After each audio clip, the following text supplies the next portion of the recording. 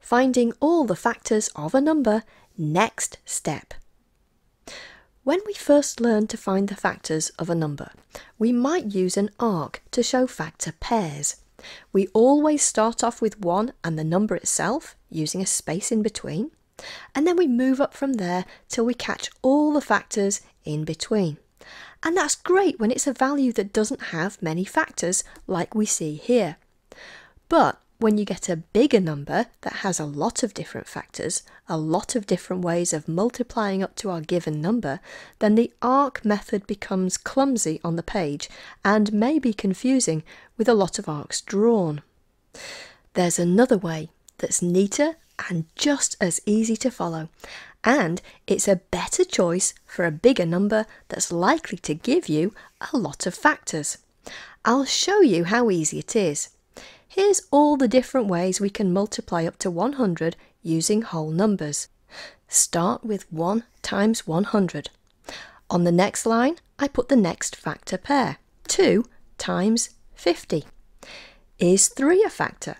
Well, we can use a calculator to check very quickly if you don't know. 100 divided by 3. We get a decimal in the answer. That's a remainder. It doesn't divide evenly, so 3 is not a factor.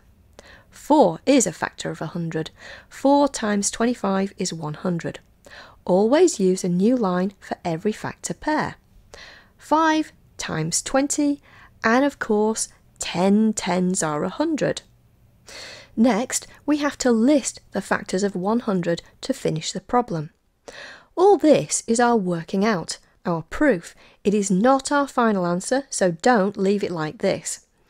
As you know, we always list our factors in ascending order. So we simply read down the first values here and list them all off. And then we read up these second values and list them off. And there they are in ascending order. I told you it was easy. Remember, you can find the factors of a number using multiplication or division, your choice. If you use a calculator, it will speed your thinking process.